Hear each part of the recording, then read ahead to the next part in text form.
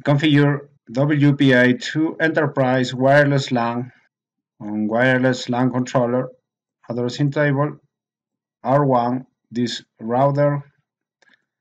2 subinterfaces on gigabit 000 here. Gigabit 000. The switch. This switch. Lightweight access point. This wireless LAN controller. This radius SNMP server. This server placed on this interface gigabit 001. Gigabit 001 on the router. Admin PC here. Create a new wireless LAN. Create a new WLAN interface. Each wireless LAN requires a virtual interface on the wireless LAN controller. These interfaces are known as dynamic interfaces. The virtual interface is assigned a WLAN ID, and traffic that uses the interface will be tagged as WLAN traffic. This is why connections between access points, the wireless LAN controller, and the router are over trunk ports. For the traffic for multiple wireless LANs to be transported through the network, traffic for wireless LAN VLANs must be trunked. Open the browser and desktop admin PC. Connect the IP address of the wireless LAN controller over HTTPS. Admin web browser https:// and use the IP address of the wireless LAN controller 200.254. This 200.254.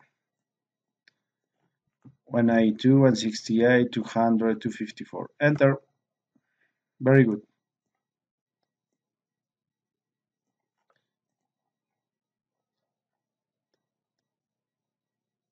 Username admin, password Cisco123, case sensitive. Login admin Cisco123. Login. Click the controller menu and then click interfaces. Click here controller and click interfaces.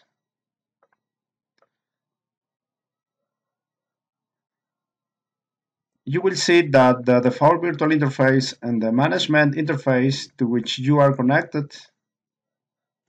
Okay, the management interface, you are connected to management interface 200.254. This, and this is the default virtual interface.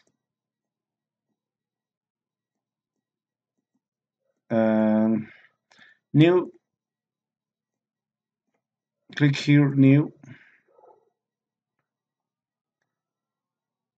Enter the name of the new interface, wireless LAN-5, WLAN-5. WLAN ID is 5 for WLAN ID. This is the WLAN that will carry traffic for the wireless LAN that we create later. Apply. Apply.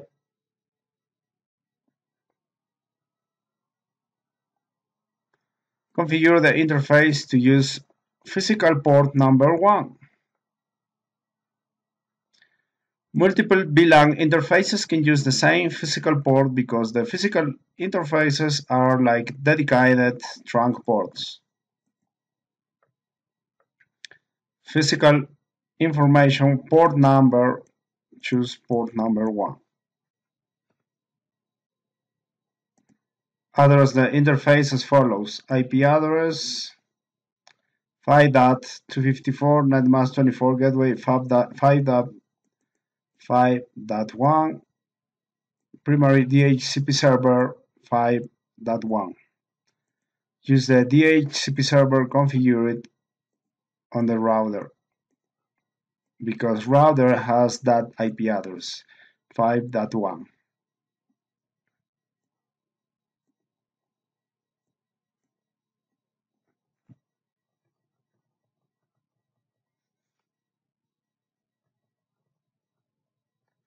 One 5.1 primary DHCP server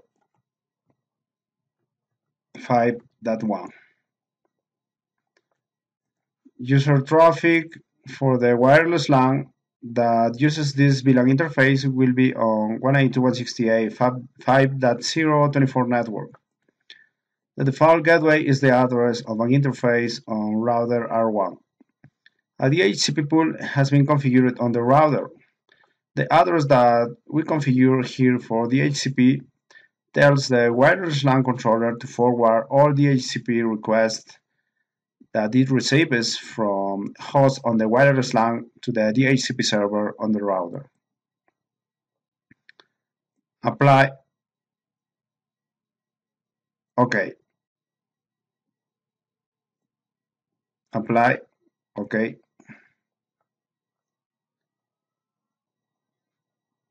Configure wireless LAN controller to use radio server. WPA2 Enterprise uses an external radio server to authenticate wireless LAN users. Individual user accounts with unique usernames and passwords can be configured on the radio server. Before the wireless LAN controller can use the services of the radio server, the wireless LAN controller must be configured with the server address. Click Security on wireless LAN controller. Click here. New.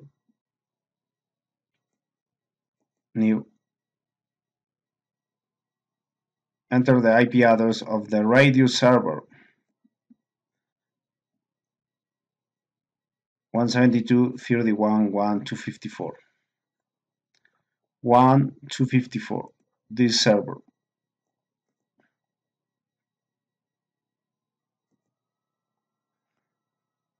One 172.31.1.254.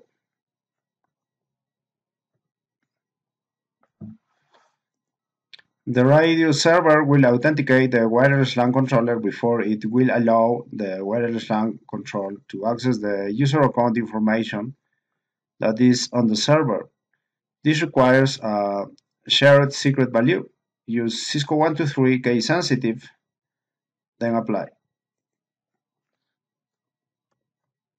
Cisco 123, confirm, Cisco 123, apply. Okay, this is.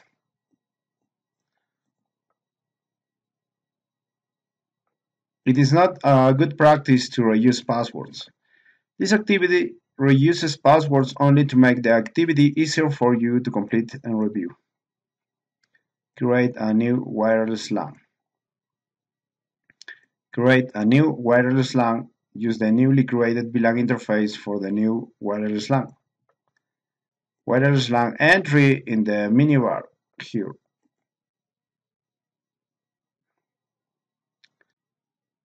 And create new, go.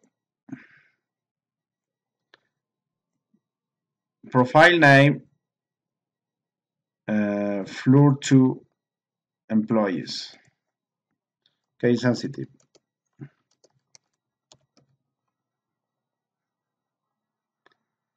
SSID-5. SSID-5 for the network name. ID to 5. Host will need to use this SSID to join the network. When you are done, apply to accept your settings. Okay, and also ID is only a label. You don't need to match the number of the VLAN, but can be useful if you will use 5. Apply. The ID is an arbitrary value that is used as a label for the wireless LAN. In this case, we configure it as 5 to be consistent with the VLAN for the wireless LAN. It could be any available value. Apply, already applied. Wireless LAN has been created. You can configure features of the network. Enable make the wireless LAN functional. It is a common mistake to accidentally skip this step. Okay, enable, don't forget that. VLAN interface that will be used for the new wireless LAN. The wireless LAN controller will use this interface for use traffic on the network. Select the interface that we created in step 1.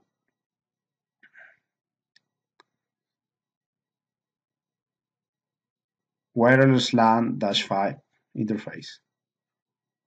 Here, wireless LAN-5.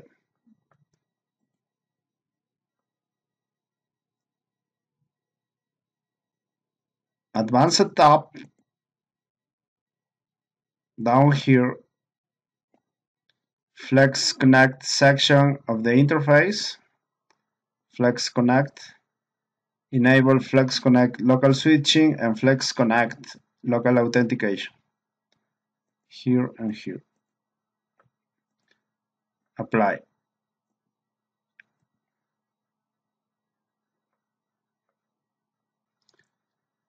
Configure wireless LAN security.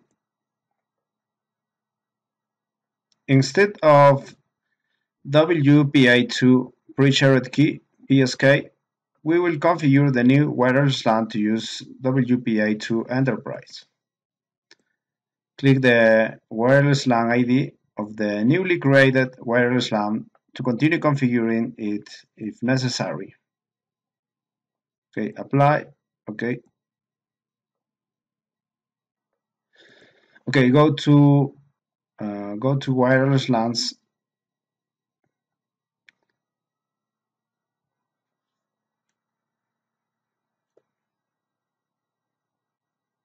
Okay, you can click here on security, but also wireless LANs.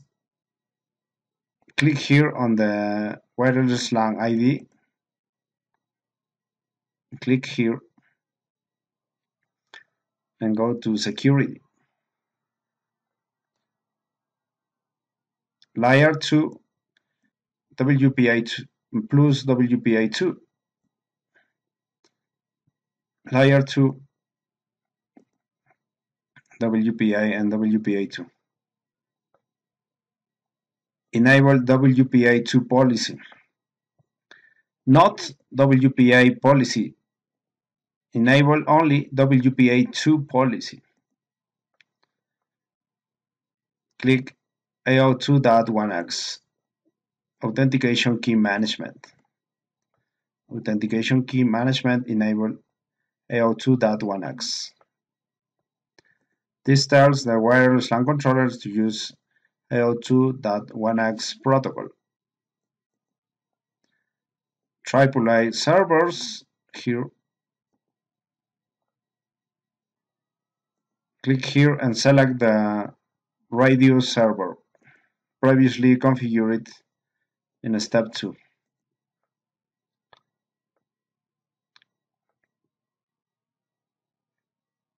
Apply. Okay.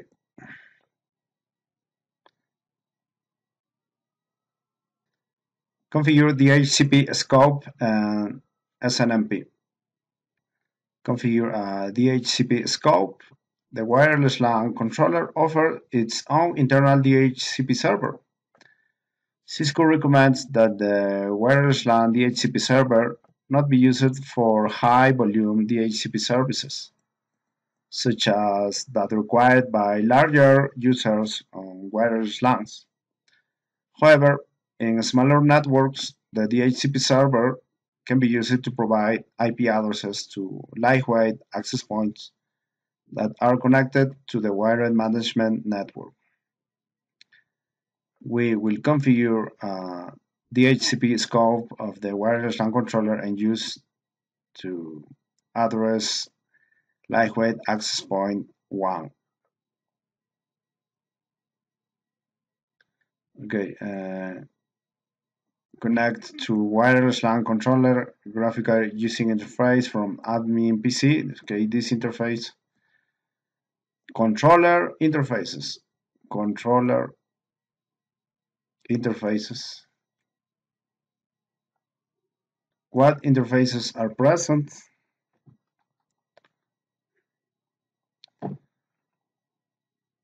Wireless LAN 5 management and default virtual interface. Click management.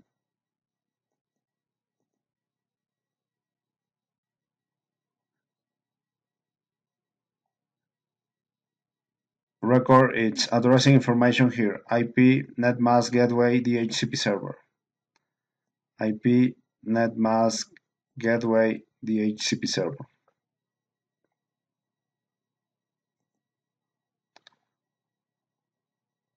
We want the wireless LAN controller to use its own DHCP server to provide addressing to devices on the wireless management network, such as lightweight access points. For this reason, enter the IP address of the wireless LAN management interface as the primary DHCP server address. Apply OK. Okay. This same IP address will be the same DHCP server. Click here, internal DHCP server, DHCP scope, new.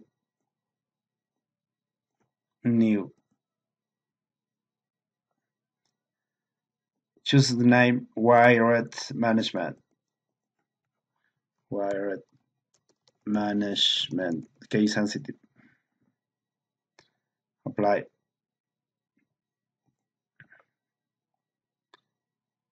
You will configure this DHCP scope to provide addresses to the wired infrastructure network that connects the admin PC wireless LAN controller 1 and lightweight access point 1.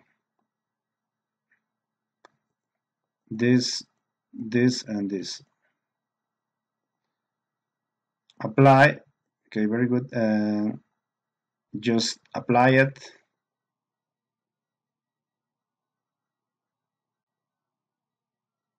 Click the new scope in the DHCP. Click here, the new wired management. Okay. Pool starts to address 200.240 and ends 200.249. 192.168.200.240. 192.168.200.249. Enable.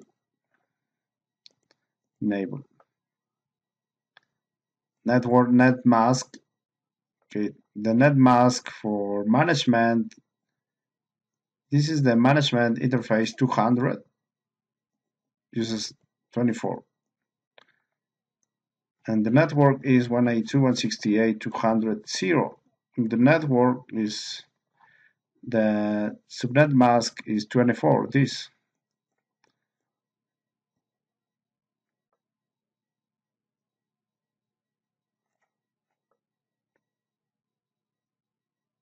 Default routes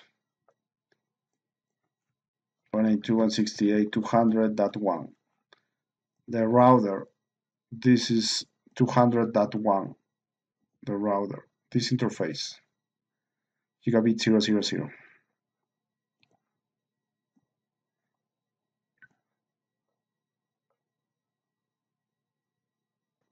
Apply.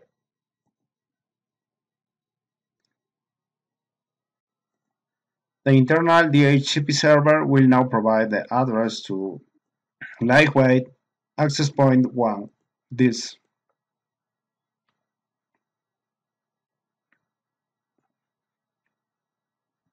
When lightweight access point 1 has its IP address, the CAP WAP tunnel will be established, and lightweight access point 1 will be able to provide access to the floor 2 employees SSID 5 wireless LAN.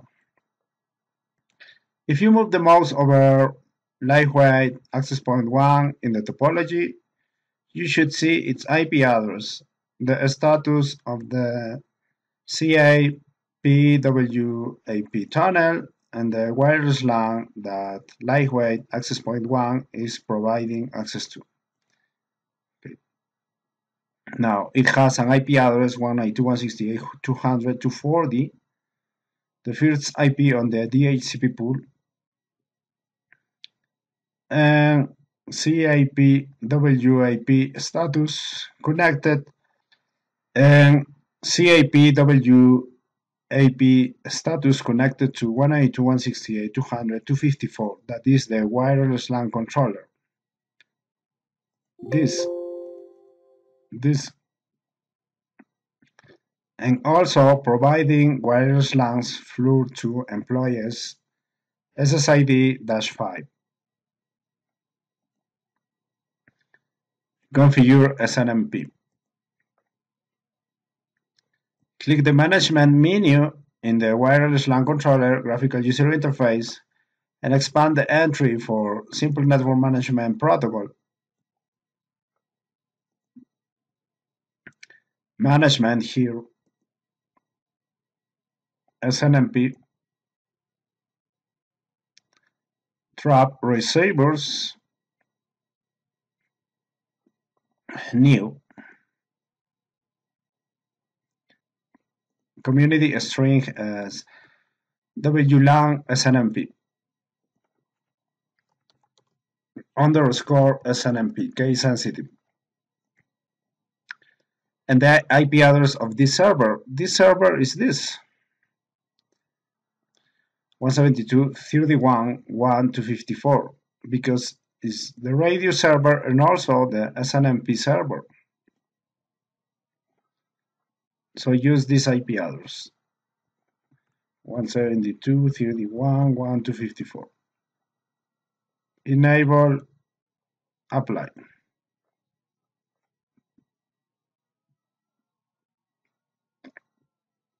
Connect hosts to the network. Configure host to connect the enterprise network. PC in the Packet Tracer PC wireless client APP, you must configure wireless LAN profile in order to attach to a WPA2 enterprise wireless LAN.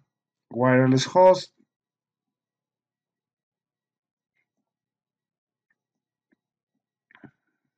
PC wireless,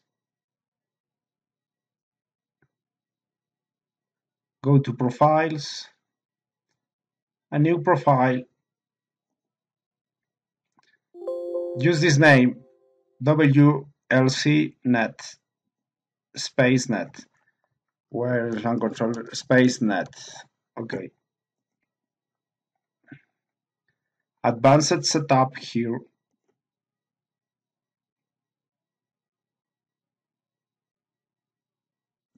Verify that the SSID for the wireless LAN is present and then click Next. Wireless host should see SSID-5. Okay, choose infrastructure mode. And wireless network name is SSID-5. If it does not, move the mouse over lightweight access point 1 to verify that it is communicating with the wireless LAN controller. Okay, SSID-5, very good. Infrastructure mode, next.